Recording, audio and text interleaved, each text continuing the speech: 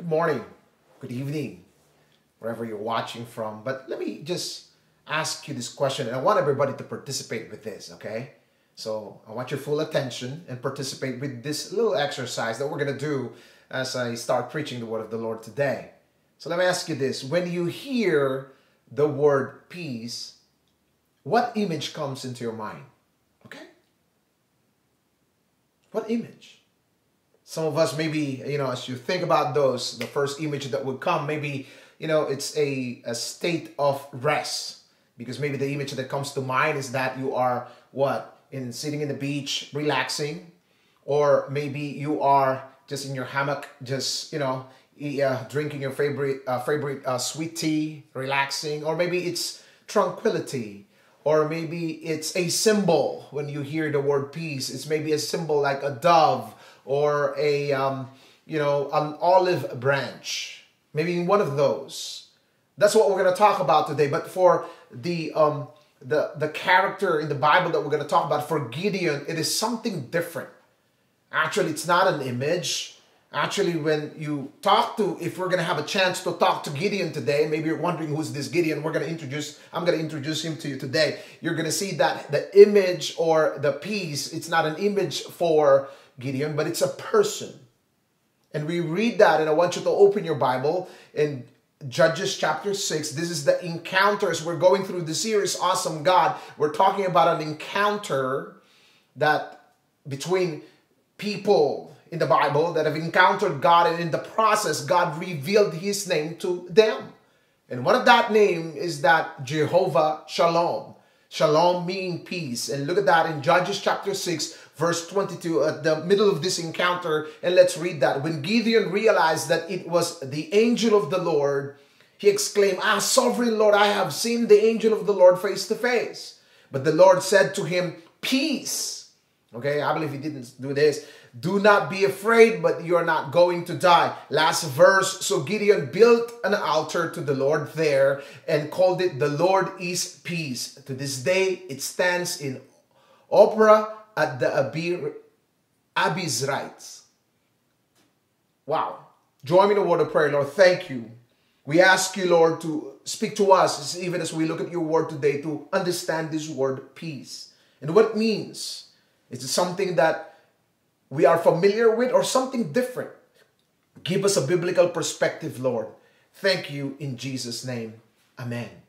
Peace is the word today. Actually, to be honest, the word is Jehovah Shalom. That word Shalom is the word peace. Yes, you would define peace, and if you look at Webster Dictionary and Oxford Dictionary, they would define that as the state of tranquility or a state of rest, an absence of conflict. But yet for Gideon, it is something different because he uses the word shalom. Shalom is the Greek word for peace. And as we have studied before, Jehovah is the name of God, Yahweh Shalom. But this is something different for Gideon, because for Gideon, this is something very personal. It's not an imagination. It's not an abstract that he created in his mind. It is something that he had experienced in his life. Shalom is peace. So the way it would be defined as you read the Bible in the Hebrew word is this: completeness or wholeness. Something that is complete. Something that is whole. That's why when they say shalom, when they greet you, that means complete. Nothing missing, nothing broken. Something that is complete in your life.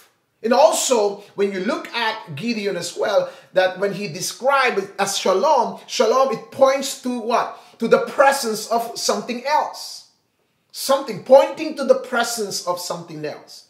And as you could see, he called Jehovah my God, my peace. This is personal to him. It points to God as his peace.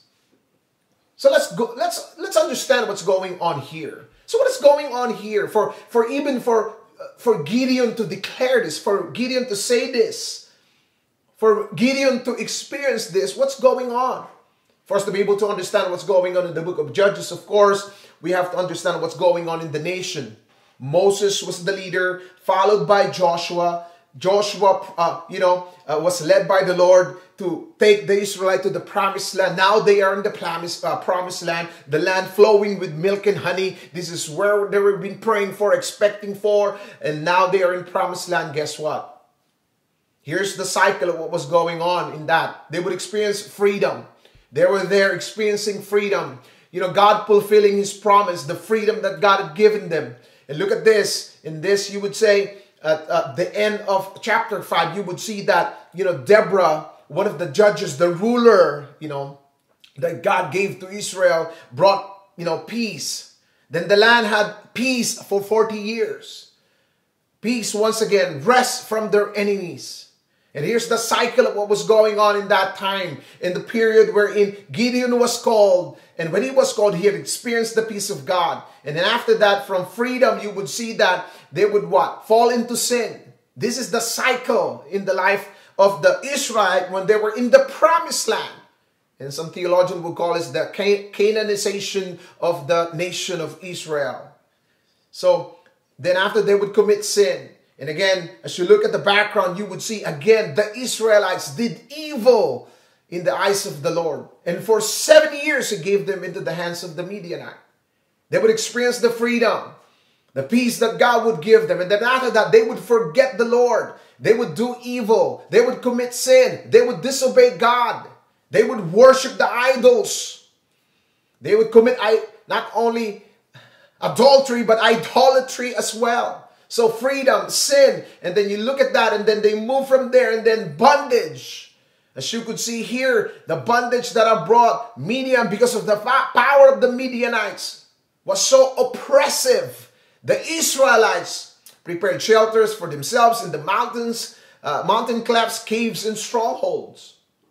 So as you could see, when you fall into sin, it would produce what? Bondage or slavery. Because sin is oppressive. It is cruel, as some translation would say. It is cruel. It affects you, and also it affects the people around you. And look at them. And then after that, from bondage, you would see that they would what? Come into humility and repentance. As you could see in this story on verse 6, they would cry out to the Lord. Because they would feel what? The consequence of their sin. And I want you to look up here. Sin has always a consequence.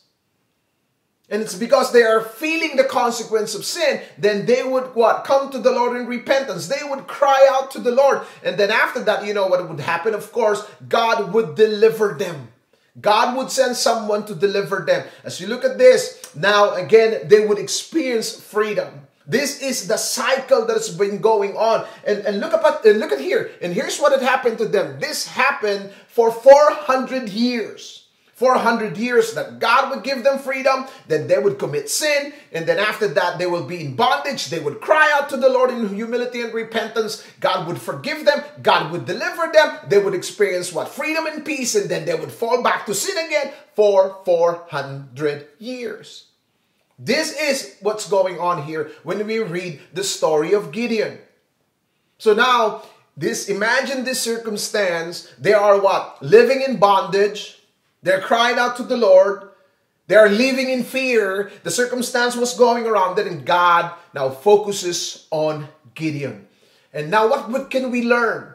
So in the story of Gideon, what's the process for Gideon, and what happened? What's that? See, how did it happen for him to be able to look at God and say that, God, you are my peace? He had experienced the peace that somehow, maybe not the image that we have thought about at the very beginning. And what is that? Let me share this to you. As we look at the circumstance of Gideon, we would say this. Number one, there was what? Gideon was living in fear. Gideon was living in fear. It's like what I've said, because of what had happened, they were living in fear. The Midianites, as an enormous army, would come and oppress them and take away everything that they owned. They would plant, and the Midianites would take everything that they planted. So that means you would plant and you would not even enjoy the benefits of what you have planted. So now you see Gideon in verse 11. Here's what it says. The angel of the Lord came down and sat down under the oak in Ophrah that belongs to Joash the Abiezrite, where his son Gideon was threshing wheat in a winepress. What do you mean by this? And again, what you're witnessing here, some theologian would call us a theophany, the appearing of God in human form in the Old Testament, just for him to be able to connect with his people. And look at this, and Gideon was threshing wheat in a winepress. Why would you even, thresh wheat in a winepress? It's a winepress. You're supposed to press wine in a winepress. If you wanted to understand this, here's the picture of that. That is a winepress. Why is Gideon doing that? Because he was living in fear. So he doesn't want to be seen. He's under there threshing some wheat. Because what's that? Because he doesn't want the Midianites to see him. Because he doesn't want the Midianites to steal the little wheat that he has. But in that particular moment, imagine this, the whole nation is living in fear. You have Gideon in there living in fear as well. Because what? Because they were what? Sinning and not doing what God had asked them to do.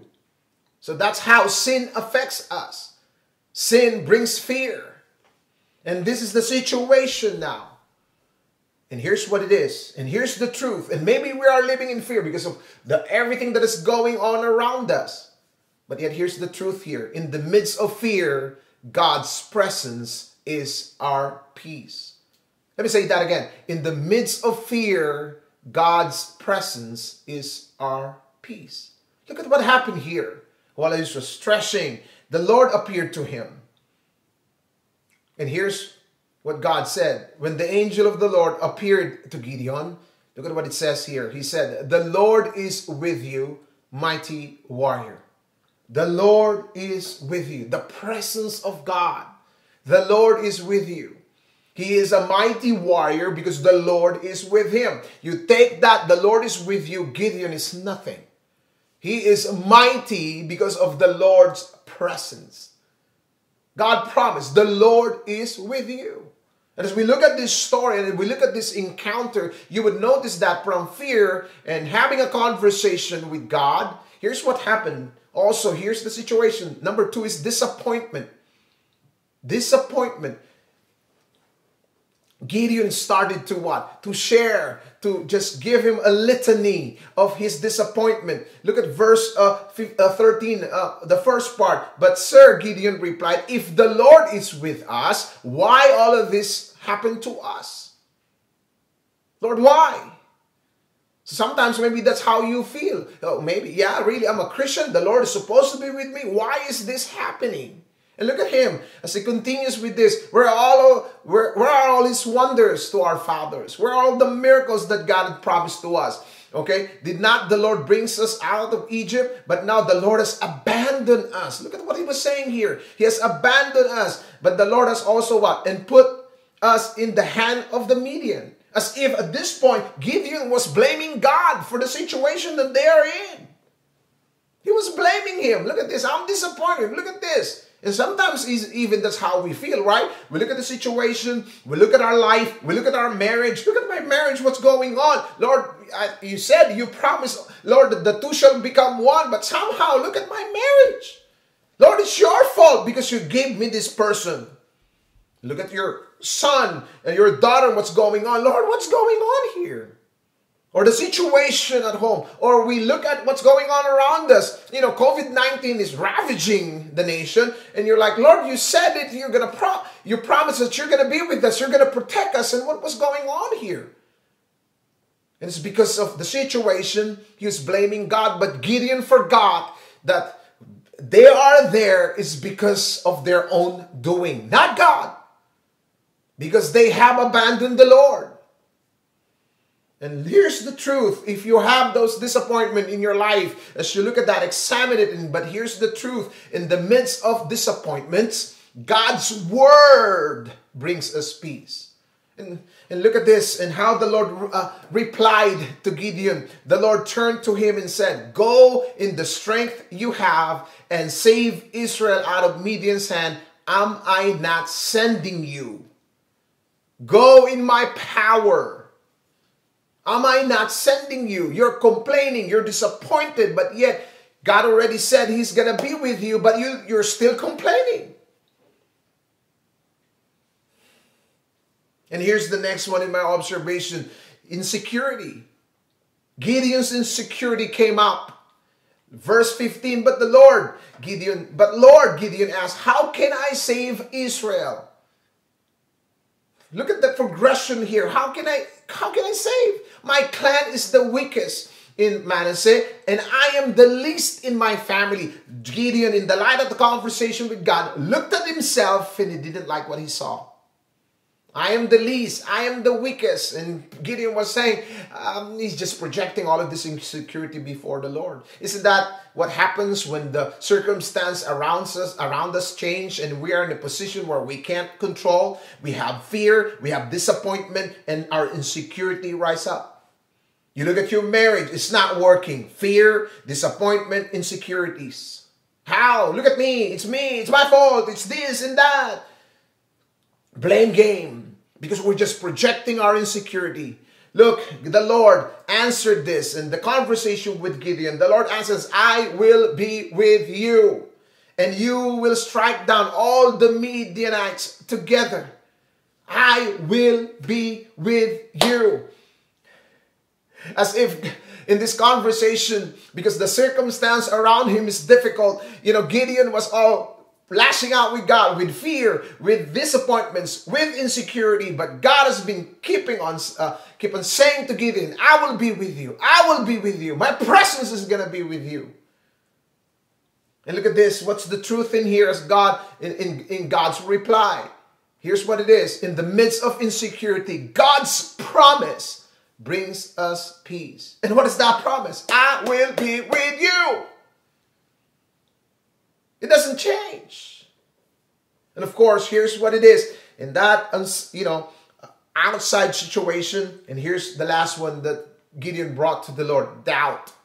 So we're progressing here. Fear, disappointment, insecurities, and now lastly, doubt. Look at in verse 17, Gideon replied, if now I have found favor in your eyes, give me a sign that it's really you talking to me. I don't know about you, but this is kind of like a whole lot of conversation here. I don't know why he still didn't get it, that it's God that is talking to him. But yet, look at this. Please do not go away until I come back and bring my offering and see it before you. Like, okay, I'm going to offer something on the altar. Okay, but give me a sign. Give me a sign if this is really you. Maybe that's you today. You're saying to the Lord, Lord, what is going on around me, God? Lord, I know my insecurity is coming. Lord, these things are happening. But now I sense that, Lord, give me a sign. Lord, give me a sign. You look at this, and here's the truth. In the midst of our doubt, God's patience gives us peace. In the midst of our doubt, God's patience gives us peace. And where's that? You look at the verses, and the Lord said, I will wait until you return. You know what happened in that story? Gideon got a goat, killed the goat, prepared an altar, and burned that. And then the Lord touched the offering, and fire came from that when the Lord touched the offering. But it took some time. Imagine finding a goat to offer in the altar. Come on. I could just see Gideon, wrestling with that goat, finding the goat, choosing the goat, and God was patiently waiting for him. And it goes back to our awesome God discussion about God's long suffering. He is not rushing us. He is not pushing us. He's patiently waiting for us. Patiently waiting for you and I. So maybe you're in that situation today. Because of the changes, the circumstance, not only that you have fear, but you have doubt. But God will patiently wait for you. He's not going to rush you. And what was the answer? Yes, he built an altar. God responded to his offering. That means his worship unto the Lord. God responded. In that particular moment, you would see this, the text that we have read in 22 and 23. When God realized that it was the angel of the Lord, he exclaimed, sovereign Lord, I have seen the angel of the Lord face to face. And you have to understand, he was afraid. But yet you see that angel, but the Lord said to him. Some theologians just like what I mentioned is theophany. God appearing in a human form to Gideon. But nonetheless, this is God. And then, because you know what happens? When you see God, some people are afraid because you cannot see God, because holiness and unholiness cannot exist together, because he thought he's going to die. Yep. But yet look at this. But the angel said to him, peace, shalom. At that particular moment, in the midst of his fear, in the midst of his what? In disappointment, in the midst of his insecurity, in the midst of his doubt, what did God declare to him? Peace.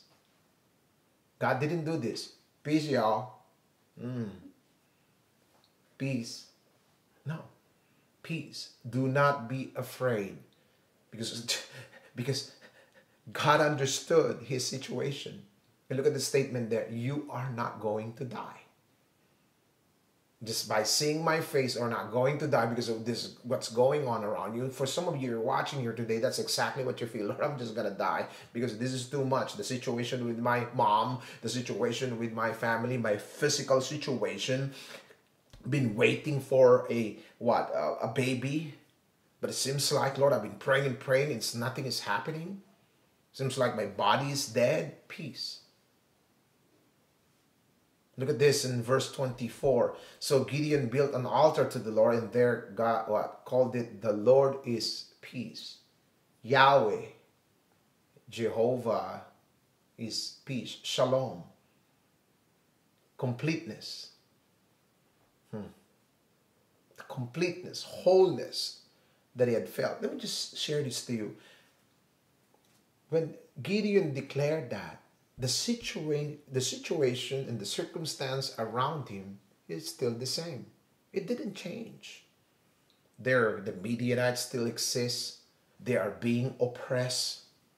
But yet, he was able to declare, my peace.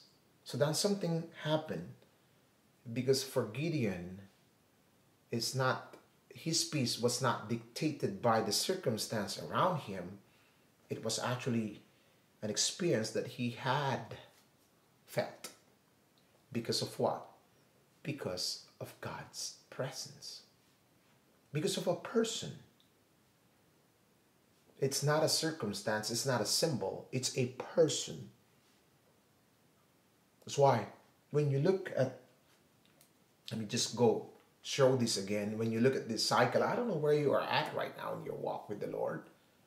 Maybe you're experiencing God's freedom. Maybe you're living in sin and you're experiencing its bondage, or you're crying out to the Lord for humility, and you're, God, change this. I want this. And God is ready to deliver you. And more than anything else, he wanted to extend his peace to you. You know, peace is a person. And if you look at this, haven't you noticed this cycle is exactly what happened to us?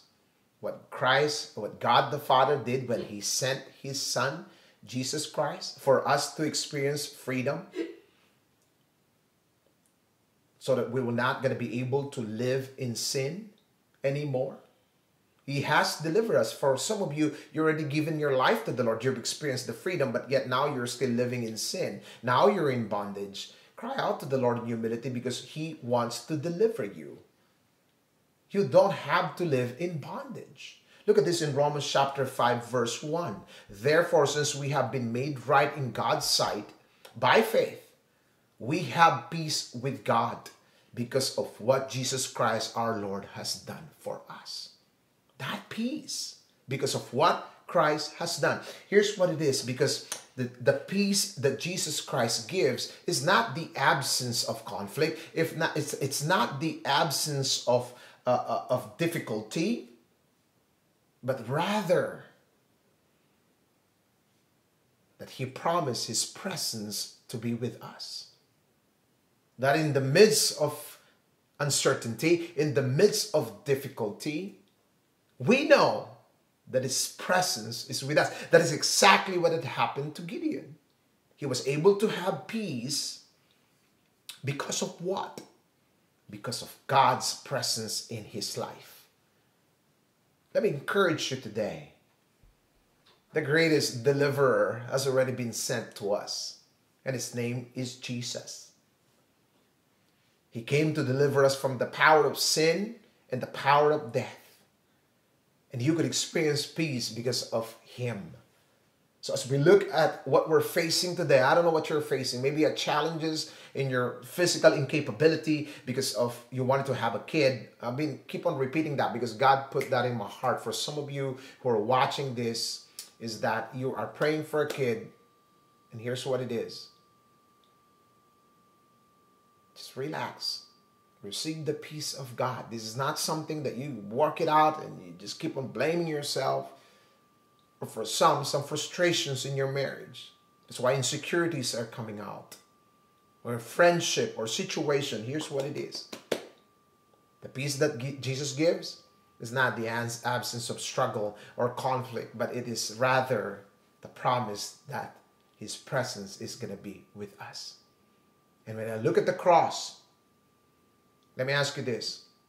If you are going back to the question that I asked a while ago, if you look at, the image that comes to mind when you hear the word peace, if you wanted to use a symbol, I would use the symbol of a cross.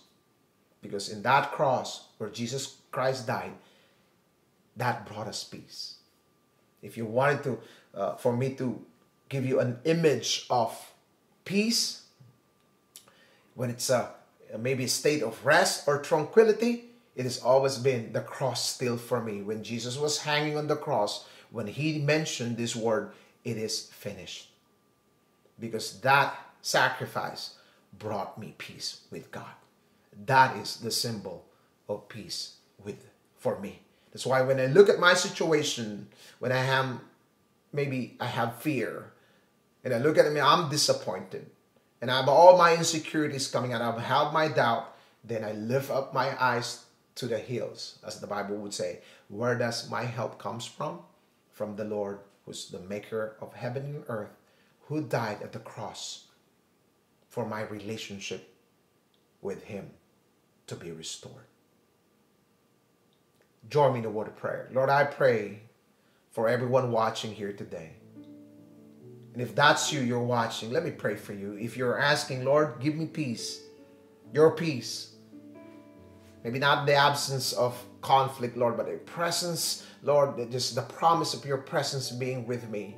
And if that's you, I want to pray for you today. Just lift up your hands wherever you're watching. And let me pray for you. Lord, I pray for my brothers and sisters today. Peace is a person. This is not some abstract idea that we have formed in our mind, Lord. It's a person. And the symbol of that is the cross when you died for us. God, I pray for my brothers and sisters, whatever circumstance that they are in. Lord, they are having fear right now because maybe of a loved one being sick in the hospital right now. There's fear. Lord, give them peace. Lord, for some who are watching here today, there's some disappointments because of the situation in their family, in their marriage. God, I pray you give them peace. For some, Lord, maybe some insecurities. They look at themselves and the task that you wanted them to, that you're giving them to do, like Gideon, Lord, and they see how really small they are in light of the task that you have given them. Lord, give them peace.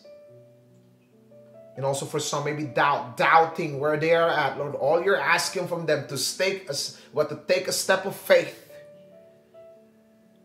And that said, Lord, I pray for Gail and Ivan, for Ann Sapinoso, for John, for Hubert, for Marvin, for Jerlene, for Paul, for Mark, for Mosa, for Liberty, for Paul Steban, Lord, for Louis, for Jen C, for Jane, for Cora, for Mommy LV, for Brandon, for Jerome, for JB, for Oliver who's watching, for Jem. Lord, I speak peace to them. I speak shalom, Lord, to them. Shalom, Jehovah Shalom, my peace. Nothing missing, nothing broken. I speak wholeness and completeness. I speak shalom in the name of Jesus. I pray for Hannah, for Ray, for Joyce. Thank you, Lord, for your peace. And for Kim. for the Isaac Young. Thank you, God. We honor you, Lord. And for Lucy Lissing, for Mommy Terry as well, and for Daryl Joyce. Honor you, Lord. In Jesus' name, we pray. Everybody says, amen and amen. Amen.